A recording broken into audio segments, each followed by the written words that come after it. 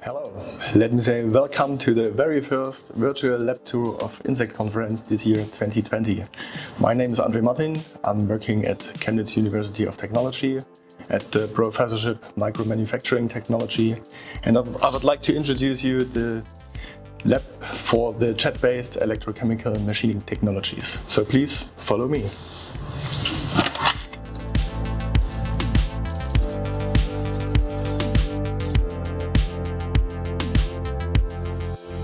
So here we are in the lab for the jet-based electrochemical machining technologies. We have here on the one hand a Jet-ECM setup, and opposite there's a setup for Jet-PeP. So for Jet-ECM we were working on several research projects funded by the DFG, for example, where we analyzed the basic removals of Jet-ECM, and we advanced this technology to machining of, for example, hard metals and so on. On the other hand, we were working on an EU-funded project called Microman, which was an MSCA project, an innovative training network, where one of our colleagues was working on novel control strategies to control the removal of Jet-ECM. And on the other hand, we are working on a DFG project called LOCO, where we are analyzing localized oxidations by anodization of aluminum surfaces. So please let me first introduce the Jet-ECM setup. Here we have a dual piston pump which supplies us the electrolyte through a capillary to the Jet-ECM nozzle. Here we have the machining area, which is set up on a granite table with a granite portal. And you can see the 3X linear stages, which is the X stage, Z stage and the Y stage directly below the machining chamber. Here you can see the electrical measurement systems and the supply of electric power. Of course, the control for the 3 axes and our custom control software based on National Instruments LabVIEW. Okay, for today's experiment we chose an additive manufactured steel 316L. We are machining it with a nozzle diameter of 200 microns. You can see here the microscope image of the nozzle and the workpiece surface. We are machining with a nozzle velocity of 2 millimeters per second and with a voltage of 60 volts, and we have a working distance of 200 microns and an electrolyte supply of 15 milliliters per minute. And the electrolyte itself is composed of sodium nitrate with a concentration of 30%. So now let me introduce you Franz, who is working as a student on our professorship and working on the Jet-ECM technology. He is now going to start the experiment. Please.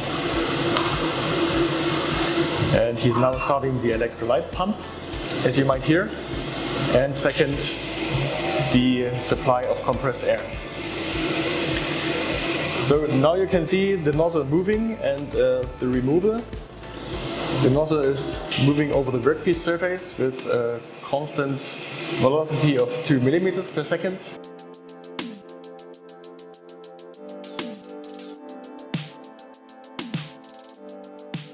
So we are working on further developments of the Jet-ECM technology in order to get this technology more flexible by incorporating more axes, like turning axes, for example. Okay, so now let me introduce you the Jet-PeP setup and technology. We were working on this technology within a research project funded by the Federal Ministry of Education and Research and managed by the project management agency Karlsruhe, together with 2 German partners, which was Leuckart, who developed the process energy source for this setup, and with Beckmann-Institut in Chemnitz, who developed the electrolyte for this technology.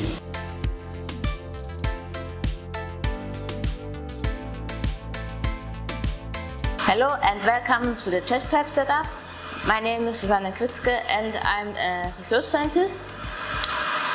This is the gantry setup of our Jet-PeP setup. We have 4 axes for the movement of the nozzle system. Our setup is controlled with the software from National Instruments. For this, all devices have specific interfaces. Our electrolyte system consists of an electrolyte reservoir.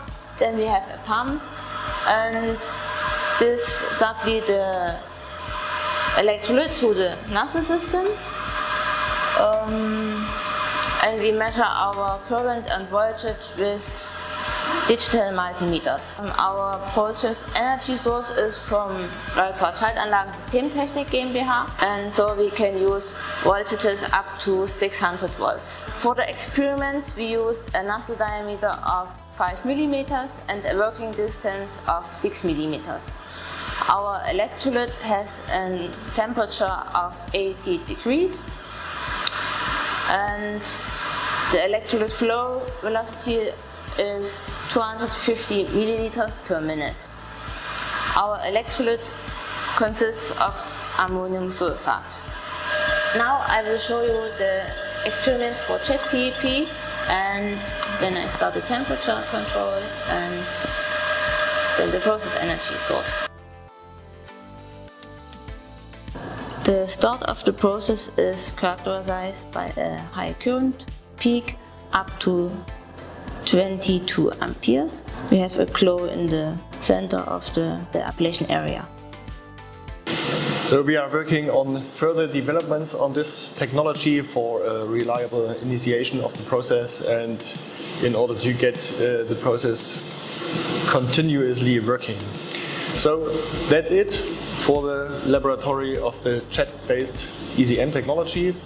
And now let me introduce you the laboratory for immersion-based technologies, which is guided by Mr. Petzold.